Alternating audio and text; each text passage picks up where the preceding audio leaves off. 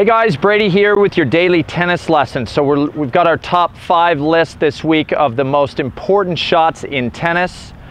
We're on number 2 today. If you guys saw us earlier in the week, number 5 was the backhand from the baseline. Number 4 was the forehand from the baseline. Number 3 was the return of serve. And here we are today at number 2. It's the first serve. Okay, so a couple things about the first serve, and the reason we're doing this list, you guys, this week is not just for entertainment value, but I think these 5 shots are the most important to me, as well as the shots that are most important for you guys to practice. Okay, couple things about the first serve that make it so vital to your game. First and foremost, if you asked any pro player on tour, especially on the men's side, what they need to do to have a great chance to win a match, and the barometer for them is I have to hold serve. They need to be able to take command of their own service game and then possibly get a chance once in a while to break their opponent. But if they can't control their own service game, almost always they're going to lose the match. The first serve sets the table for that, okay? Couple things about it. You guys are in total control of this shot. Nothing about the pace of play of the match, the quickness of the points or the length of the points. You guys always have a break in between rallies to steady yourself, to set yourself. The first serve, you guys need to make sure you guys have a really good routine to set the foundation to make that shot successful for you, okay?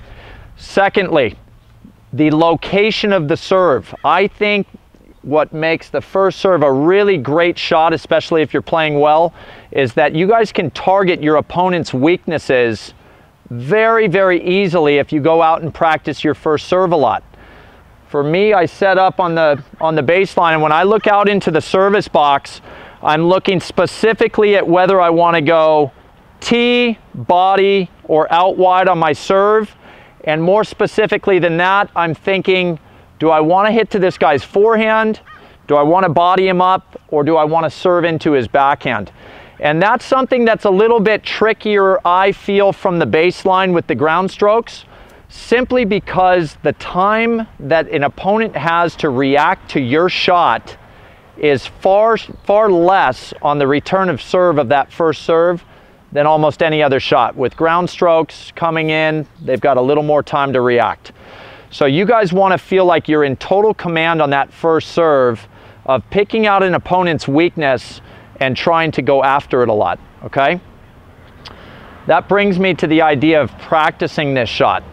It's very, very rare that I see somebody who's hitting on the ball machine, say for an hour, and they've got this, ball machine filled with 200 or 300 balls. They've just gotten a great workout, sweating, hitting forehands, backhands, volleys, overheads. It's very rare that you'd see somebody after that workout then set it next to them and serve those 200 or 300 balls and practice the serve. You might see a guy hopefully serve for 5 minutes after a workout like that. And with that being said, how can I go out in a match, expect to have total command of where I'm hitting it, to have a decent amount of power, a decent amount of spin, and more than anything, have this idea that I'm going to hold my serve if I'm only practicing for 5 minutes and yet I'm hitting ground strokes for an hour, okay?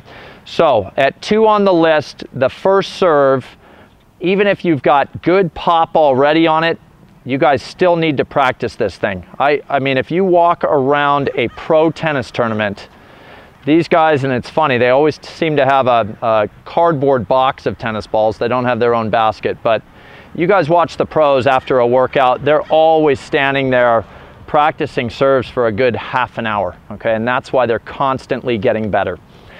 Okay, so at 2 on the list, the first serve, really, really important shot in tennis, obviously. Go out, give it some more practice, make it the best it can be.